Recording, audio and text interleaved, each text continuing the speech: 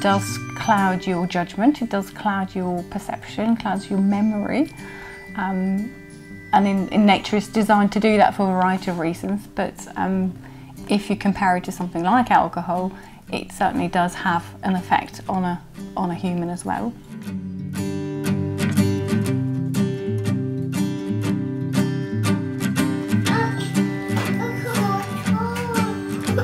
I never thought I would be pregnant. I didn't expect to have a child at the age I was. I think I was absolutely petrified. Scared and nervous because I come from a Muslim background, and my dad and my mum wanted me to get married first education, then marriage, then having a child, but it was the other way around.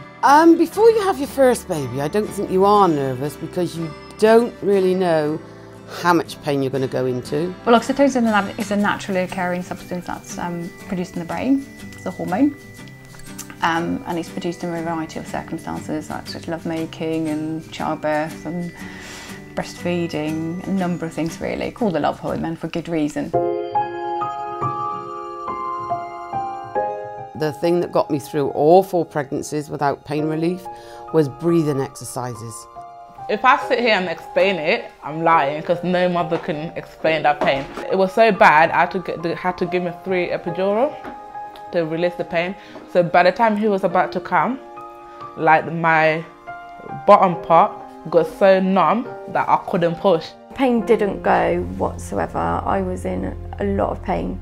But then, yeah, like I said, considering what I was feeling before, it was nothing. Now, the naturally produced oxytocin is the one that gives benefits such as endorphins in labour to give us a natural ability to cope with pain.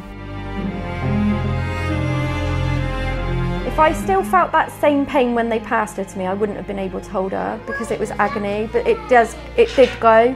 You do see it as well, you know, you give the child to the mother and you can see there's just beaming eyes everywhere. There is a certain look on a mum's face when he has just given birth, and it's just that incredible new mum look. The eyes are wide open, the oxytocin's just absolutely pumping through at that point. When that first baby comes along, you're just overjoyed.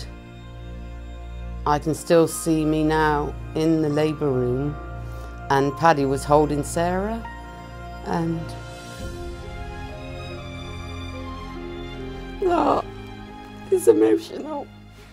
When she was first passed to me, I think her first smiling, because you always think, oh, is it wind? But when you know it's actually a smile. And then his first word, even though it said daddy, was not cool, but the most for me is when she copies me, or like even the way she stands, like if I'm stood with my hand on my hip and I'll look and she'll be like stood there like this, and I just think, oh my God. And then comes the sleepless nights and you think, oh my word, what have I gone and done to myself? Because my husband had to go to work, so he had to have his sleep. And because I was breastfeeding as well, he didn't have the equipment, as he used to say, to do the job. That excitement, you can't put it into words, I don't think. From then, I just like the bond, like every night when he's sleeping, I kept on keeping my eyes on him, so his heart, just to make sure if his heart is breathing fine. It just wells up from inside of you, and you can't say why. You just want to protect them and love them all the time. I'm just so proud of them all.